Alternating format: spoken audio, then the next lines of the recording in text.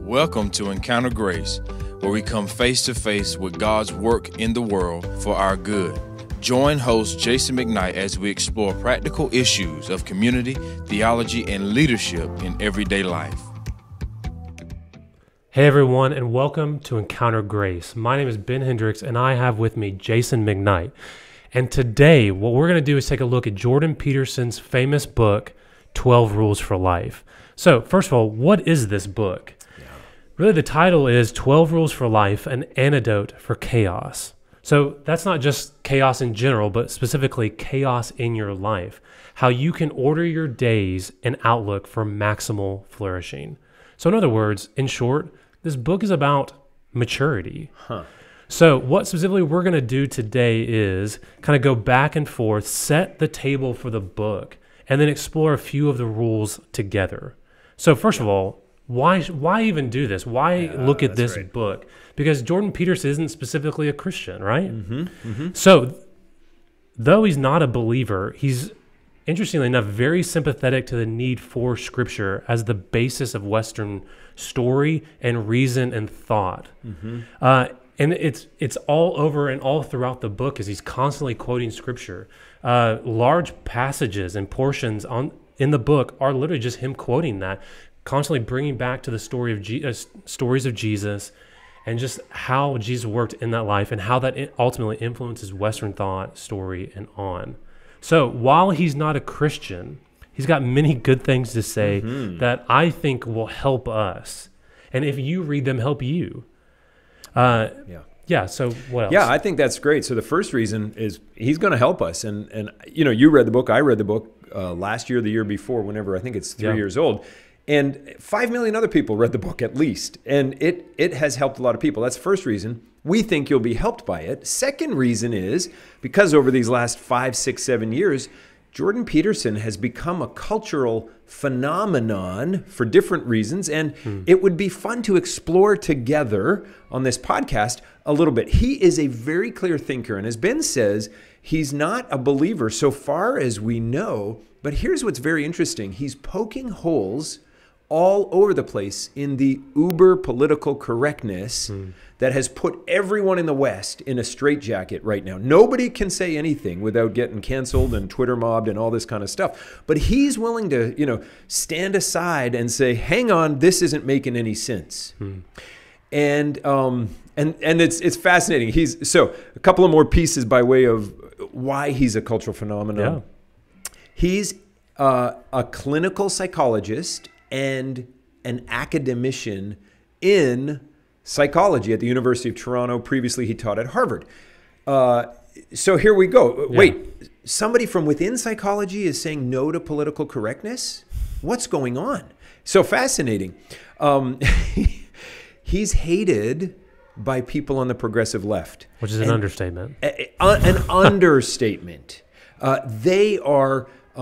They just drag him through the mud. I don't know if you read the Sunday Times in London. I don't. But we saw the hit piece they did on him at the beginning of April where anyway, it's just fascinating. They're taking him apart. They will call him far right. They'll call him fascist, but only because they want to tar him with a brush so that people would stop listening to him. But the fact of the matter is, I've listened to him. He's actually politically center-left. Yeah. He's kind of in the middle of the road, but he leans left, and he calls out fascists all the time. So he's not that. So they must be scared. They, meaning, the progressive left. But here's the reason they're scared. He's one of the most viewed channels on YouTube. Especially if you peel out all the fail army stuff and you just go to where content is being delivered. The content that he delivers is some of the most viewed stuff by a long shot. So why is this? Now, I'm going to as we answer why and then go to the book, I want to say one more thing, which I find interesting. 12 Rules, a bestseller, 5 million copies. No big deal. People write bestsellers all the time. It's 450 pages of 12 rules, and so it's fascinating. Here's the twist. He did a book tour as this came out. Now, this is all pre-COVID, 2018, I think. He did a book tour not of little Barnes & Noble in Greenville, North Carolina, and hoping to sell 29 books. He did a 100-city book tour, booking large auditoriums for 2-hour lectures, and Penguin Publishers published the book. They say over 250,000 people attended in person. Wow. Well, 100 cities, 250,000. It's 2,500 people per lecture, per engagement as an average. We're supposedly living in the dumbing down of the Western world. It's very interesting to me that this amazing cerebral thinker standing astride the cultural narrative right now is garnering 250,000 people. Like, it's not U2. Yeah. Or Rolling Stones or whoever. I mean, he's selling out crowds to listen to a lecture. What's going on? Where did that come from? Well, for years, as we've said, he's been uploading lectures to the University from the University of Toronto to YouTube, and those lectures are just getting view upon view upon view. People are longing for someone to help them think well. And so the other thing is, he's not just a teacher, professor, he's a clinical psychologist. I think we said that. Thousands of hours over 30 years of clinical interactions with people, watching them grow, helping them out of where they are, bringing to bear the best of psychological thinking and counseling to where people are. So this is fascinating. Yeah, I think one of the encouraging things is and these two things I think rarely happen, and specifically on YouTube, is when someone has a strong voice and they actually have the credentials to back it up. Right. Like, he's not just a nobody in this. He does have the history. He's got the effort and that energy, and he's got all of it to him. And people are coming to see him. I mean, like, specifically on one of the most, if not the most watched, podcast next to ours is Joe Rogan's. And several of his biggest hits were all Jordan Peterson of his, and he's had him on there I think twice. So people are listening, and what a good thing. And it's interesting, like the in Britain, the Kathy Newman interview, which you can Google on YouTube, Kathy Newman, Jordan Peterson, the interview. It's about 30 minutes. It'll come up. It's probably the most watched interview in the history of the world. Wow. But it's fascinating because here's this reporter, and she's a good reporter. She's, I don't know if it's Sky TV or whatever it is in England, but she's a good reporter. He ate her lunch. I mean, he just, and not meanly, but he's just unflappable. Yeah. And he's just careful, and he has the mind with the data from psychology. And I mean, it's just interesting to watch someone able to say, hang on, progressives, there may be another way to look at the world. So anyway, that's all Jordan Peterson. Let's talk about the book. Yeah. Why did he write the book? Well, we've got this highly knowledgeable guy with a highly influential guy. What in the world did he write about? And why? And again, why are we looking at this? So his kind of primary view of this is to see the world not like so many have before, which is this seeing the world as a place of objects, or we often see it as a material place, like humans, it's just simply the things that are in it. But he kind of takes a more dramatic approach by seeing the world as a drama with a couple key movements or forces. Which kind of approaches Christianity the way... It does, I'm sorry. But just to kind of run through it pretty quickly, he sees them in two major movements or forces: order and chaos. So order and chaos. And so order is where the people around you act accordingly to well-understood social norms and remain predictable and cooperative. This is literally his quote. Yeah. It's the world of social structure, explored territory, and familiarity. In other words, order is kind of this creation. It's this place of goodness and well-being. Like, that's where growth is coming from. But then there's, on the opposite side, chaos. And chaos is where or when something unexpected happens. I mean, that's kind of like a literal definition. Yeah. And so in that dramatic way, chaos is the death. It's the dark side, if we want to go Star Wars here or whatever, right? So what's Peterson's aim for the book?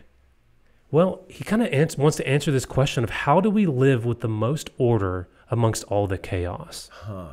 How do we live with the most order amongst all the chaos that's in the world? And so naturally, he gives us 12 ways to do that. Right. So why don't we kind of go back and forth and walk through some of, maybe the 2 or 4 or so Ones that most stood out to us, or Yeah. we found most influential. And why don't you go first? And frankly, how we picked, we both read the same copy of the book. I think it's your copy, and then you lent it to me. And how we picked which ones to do for this podcast were really who underlined the most in each of these chapters. So this was interesting that this is how we... Between the two of us, we had almost whole chapters underlined. It was great. So I'll just for fun here, again, rules over passions, order over chaos, and Peterson kind of saying, hey, here's 12 rules that'll help you overcome the chaos that's all around you. So here's rule number 7. We're not going to say all 12 rules. You can buy the book. But rule number 7 is this: pursue what is meaningful as opposed to what is expedient. So expedient meaning right now, what'll give me the most right now. And here's his setup, which again, he's not a believer, but he's very sympathetic to the story of Scripture. So not everything he writes and says is kosher, if you can use that word, from a scriptural point of view. But that's okay, because, chew the meat, spit out the bones kind of thing. Here's his setup. All of us suffer in life, and there's no escaping it. And all religions and all worldviews make a case to explain suffering. And most religions, most worldviews say it's inherent in reality, and that's ultimately a pessimistic outlook. If everything's in the universe can't escape suffering, what's the point of anything? If it's inherent in all that is, why are we here? So let's eat and drink, for tomorrow we die, which I think Paul quotes that Greek quip. If you can't ever escape suffering, let's just eat, drink, and be merry, for tomorrow we die. In other words, let's make decisions now for our pleasure. Because if all of life is suffering, then any fleeting pleasure needs to be captured and embraced right now, because, in other words, eat dessert first. Hey, man, I can get behind that. Okay, so we know that not all of life is suffering. We know the creation story. God created the whole world good. And so suffering is not inherent in the world, but then the whole world fell. And so suffering is universal in our experience, and God is redeeming it through Christ. Okay, we know all that, but isn't that interesting, suffering? So if it is universal, and it is inescapable, and at this moment it is, but Christ is redeeming it, we, at least as Christians, and here's this thinking guy addressing deeper metaphysics, he's saying, look, maybe eat, drink, and be merry is not the best way to live life, to bring order out of chaos. How about if we take a different tack? And he says this: here's the deal. Something better might be attained in the future by giving up something of value in the present. In other words, delayed gratification. Sacrifice now for something better later, in future orientation. So a meaningful life, or a life of order, a life without being driven by passion to do whatever. Hey, give up something now that might gain you something later. Delay the gratification. Embrace this concept of sacrifice for a greater reward in the future. Now you can see kind of a biblical worldview coming out of this all over the place. Like Jesus, for the joy set before him, endured the cross, scorning the shame. But what was the joy set before him? He saw us redeemed and being able to worship around the throne because he died for us. And so he gave up and sacrificed something now in order for a greater gain future. So that's interesting. I think that is a helpful thing, because that's not what our culture is telling us. Our culture is totally telling us, eat, drink, and be merry, for tomorrow we die. Just if it feels good, do it. Just do it right now. But he's saying, look, a life that's worth living, pursue what is meaningful, not what's expedient. That's kind of rule number 7 gridded through me. What's one of the rules that you loved? I think the one that might have been the most influential for me, and the second one was up there as well, but this one's rule number 4. It says, compare yourself to who you were yesterday, not to who someone else is today. And so what I love about this one is you can kind of read it and get at least face value what he's saying. But I think of it as in 2 steps. And the very first one is stop comparing yourself to others. My fear is that many of us are racing strangers in their own races. That we kind of perceive that person and their success as the success. Like whatever that person's good at, that must be the greatest level of success, and I have to go beat them in that. I do that all the time. Why? Yeah, I mean, as pastors and preachers, we're doing that all the time. Like and it treads me down. Amen. And I think we end up getting limited because of other people's success and their race and their goal, because we try to go into it without ever ultimately preparing for that race. And so we have to adjust. And so the idea is, and so we have to adjust our lives and fix ourselves on obtaining whatever it is that they're setting up. And so whatever our desires are, they can't ultimately matter, because whatever they're doing, that must be what success is. You may absolutely hate it. Right. It may be the things that you're not good at, that you're not gifted in, that you couldn't give a rip about. But because maybe they have more followers, they have more likes, they're more influential, that must be what success is. And so you have to go race their race. Mm-hmm. So the big danger is that other people with their giftings, desires, and lives become the metric for success and flourishing for our lives. So the problem with that is we begin to believe some lies, I think. And so and some of the lies are the first one is that and this comes right from Peterson, that there's only one, quote, game at which to succeed or fail. So all that matters is this, that he or she is beating me in this, and that's all that matters. And that's a lie. And then secondly, the second lie that we often believe is that I'm only playing one game, as if all we are is that one thing. All I am is this. So I better be good at this one thing, because that's all that matters. So for me, growing up, it was sports, right? Specifically baseball or whatever sport I was playing. But if that person was better than me, they must have been better than me as a human being, because they were better at me than this one thing. Right. And that was all that I was. I'm only this specific athlete. I'm only this person at school. And so what we do is we believe these lies, that that's all that mattered, and that's all that we are. Mm-hmm. And then we believe a third lie, that it's winning is more important than growing. It's not. Here's the reality. If we're always winning, we're most likely not growing. And if we're never growing, are we really ever winning? Because most of us here's the truth, is most of us are not competing in the upper echelon of sports. So like if you're in the Olympics or you're in pro sports, this isn't for you, but for the rest of us, there's no gold medals, there's no Stanley Cups, cash prizes, or Lombardi trophies. The true trophy for us is growth and refinement. So step 2 is step 1, stop comparing yourself to others. Step 2, compare yourself to you yesterday. Mm-hmm. That if we're removing the metric of success from other people, we need to put it on who we are, because we're not competing against them. We're ultimately competing against who we were yesterday. And that's a much more helpful metric, I think. And so to do this, we must first at least have a preliminary understanding of who we are. What do I like? What do I want? What am I good at?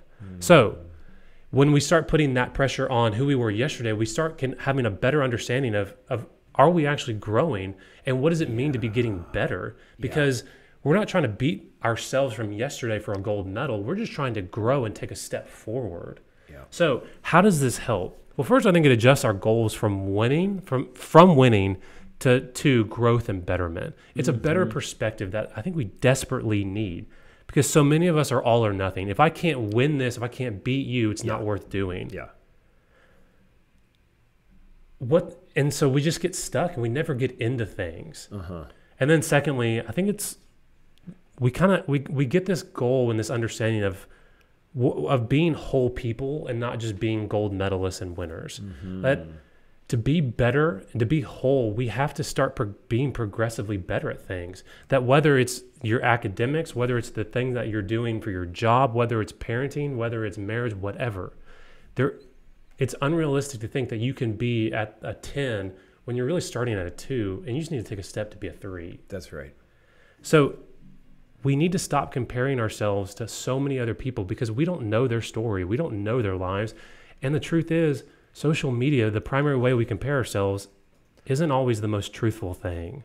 Yeah, and people only put the highlight reel of their lives on social media. Amen. They never put the big fight maybe some people do, but then they're just trying to get a little sympathy. Anyway, that's good. Compare yourself to who you were yesterday, not to who someone else is today. I remember running my first So I don't run marathons way too long for me, but half marathons are fun because just a couple hours and you're done. Yeah. And first half marathon, of course, just finish the dang thing because you've never done it before. Yeah. Second half marathon, I wasn't going to win, but I sure wanted to beat my time from the first one. And that was the goal. How do I beat my time? How do I bet? I knew I wasn't going to beat, that little pipsqueak in the front row who's so thin and lithe and he was 4-minute miles or whatever. Yeah, right. For 13.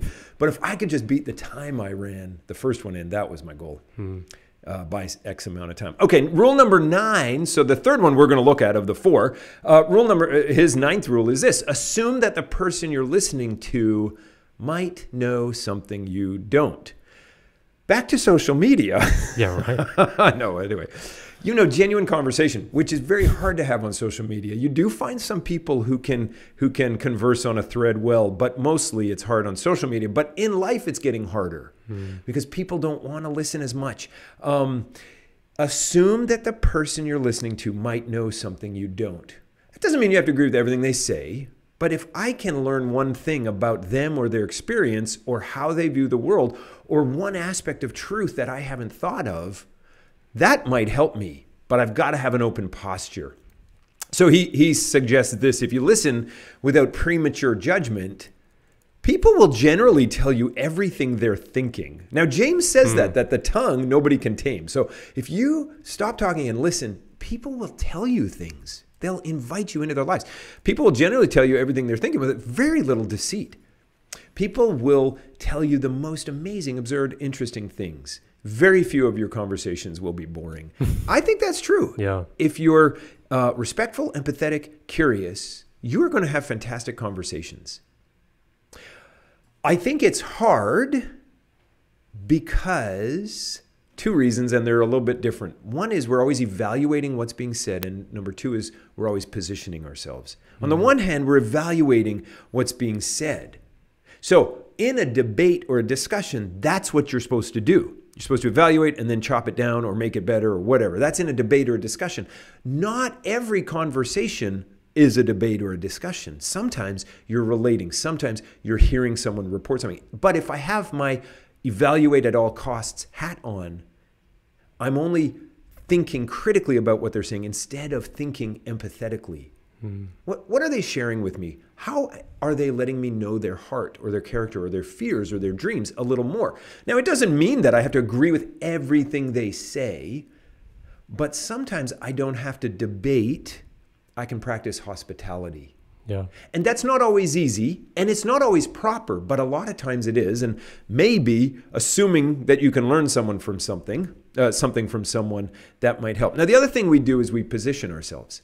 Yep. So we evaluate, people say, but we also position ourselves. Maybe you do this in a conversation. Instead of listening to what's being said, especially if it's a vivid exchange of views, instead of actually listening to what's being said, you use the time the other person's talking to conjure up what you're going to say. Yeah, we were talking earlier, and I said that I had to specifically say I wasn't doing this. So there's 2 monologues going on, dancing around a similar subject, but it's really 2 monologues because as soon as you start opening your mouth, I'm thinking about what my next point will be that'll land really well. Or this, positioning ourselves, or this. Sometimes this happens. Someone will say, when I was in Phoenix, I discovered the realities of illegal immigration firsthand. And so what they want to talk about is illegal immigration.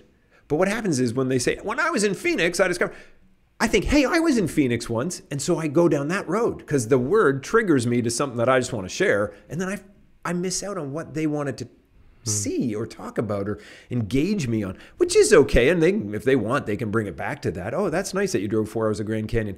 Hey, let me share what I learned on the illegal, or you might have missed the opportunity. It's okay. But the idea even of knowing that sometimes I'm not even listening because I'm thinking about what I'm going to say is pretty helpful.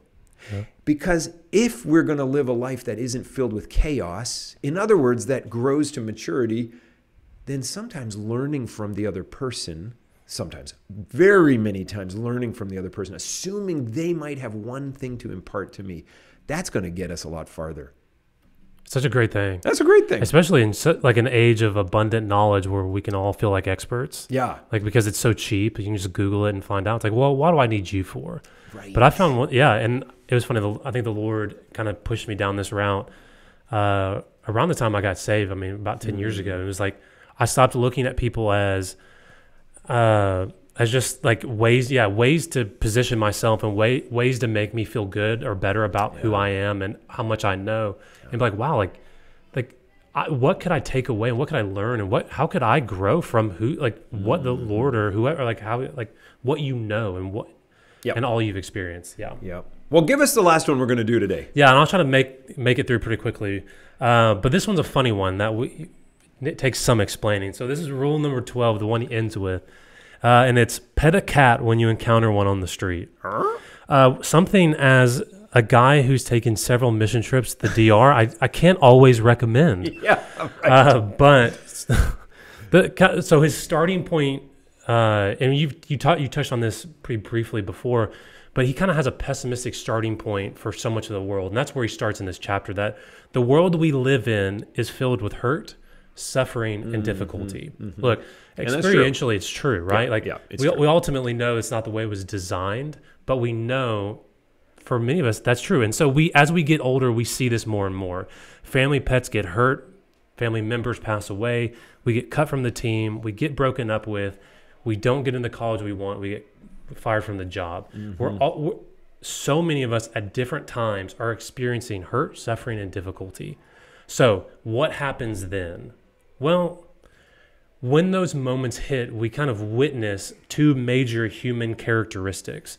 And the first one's that we're limited, that we can only do so much in these situations. Yeah.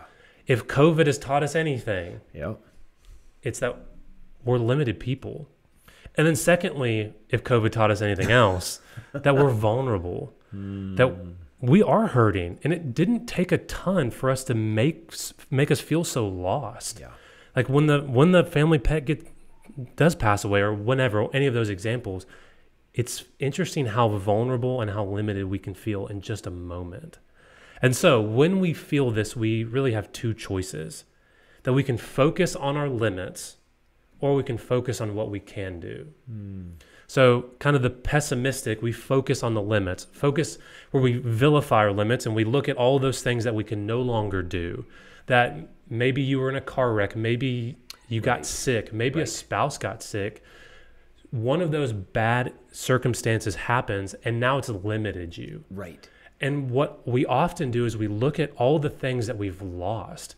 Well, I can't go do this anymore. I've lost my job, so I can't do this, and now I have to go sell the whatever. Or whatever circumstance it is, how is it limiting who you are or limiting your life? And we focus on that. Mm-hmm. But the other route that we can go is focusing on what we can actually do even though we have that circumstance going on, even though we have that difficulty, even though we have that burden.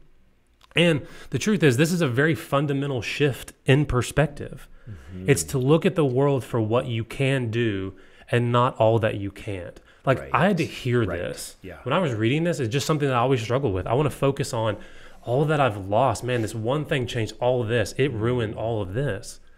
But the helpful reminder is to have that shift of perspective of, but man, I can still do all of these things, all of these really great things, to be intentionally optimistic. And so big picture, we end up enjoying life deeper for all we can do despite all we can't.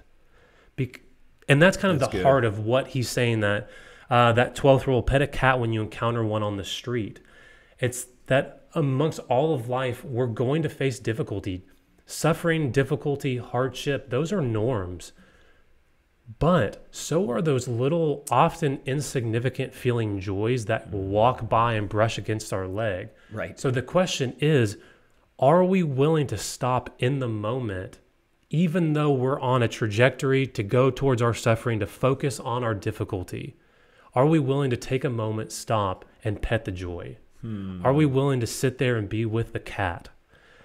That's a great question, and one that I think we do have to wrestle with. Can we enjoy those moments? Yeah. And gifts of God's grace. Absolutely. Yeah. And they're so abundant. Yeah. And what's funny is I I don't think I actually believed that until I really was going through major difficulty and suffering. And once the Lord just pointed back to all the things, like, yes, that was gone. And you no longer could have those moments or do this. But man, you get to double down on these things. And how is the Lord going to show up in those ways? Yeah. Such an encouraging thing. That's great. Pet a cat when you encounter one on the street. 12 rules. They're fun. Listen, I would encourage y'all to get the book, to read the book or parts of it. Pick the rules you like. Get half a bit of order. Yeah. A little bit of chaos less. Watch a little bit of Jordan Peterson online. I mean, really, he's interesting. He's fascinating. Again, you're not going to agree with everything. I'm not agreeing with everything, but he's worth a little bit of us hearing and thinking through. So thanks for joining us today. Ben, thanks for leading us in this. And we'll see you all here on the next time. Like it and subscribe and share. Help someone else who's a thinking Christian in everyday life. This is a ministry of Grace Fellowship Church in Kinston, North Carolina. Visit gracekinston.org or follow us on Facebook and Instagram.